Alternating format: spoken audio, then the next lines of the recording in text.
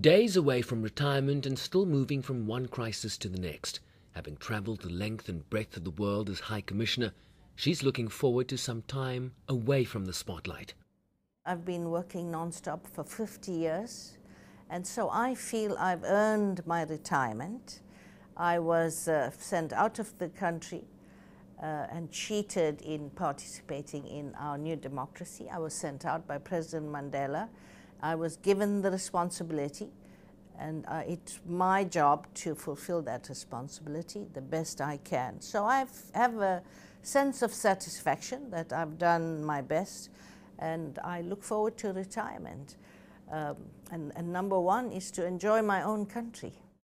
A lawyer and Harvard graduate, Pillay was nominated as the first black woman to serve as a judge on the High Court of South Africa in 1995, but would in the same year be nominated by then-President Nelson Mandela to serve as a judge on the International Criminal Tribunal for Rwanda, beginning an almost 20-year international career as an arbiter, both at the ICC, followed by her 6 years at the United Nations. Throughout apartheid, we never had opportunities to be judges or to play a role in our new democracy.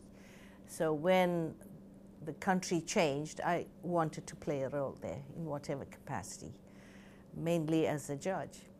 That's what I mean. So I didn't enjoy the benefits of democracy in my own country because I was serving outside, and now I will go back, and of course in an informal capacity I will continue to watch out for the protection of human rights in South Africa and in the rest of the world.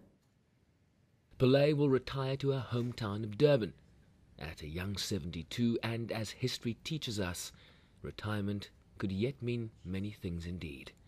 Sherwin Bryce-Pease, SABC News, New York.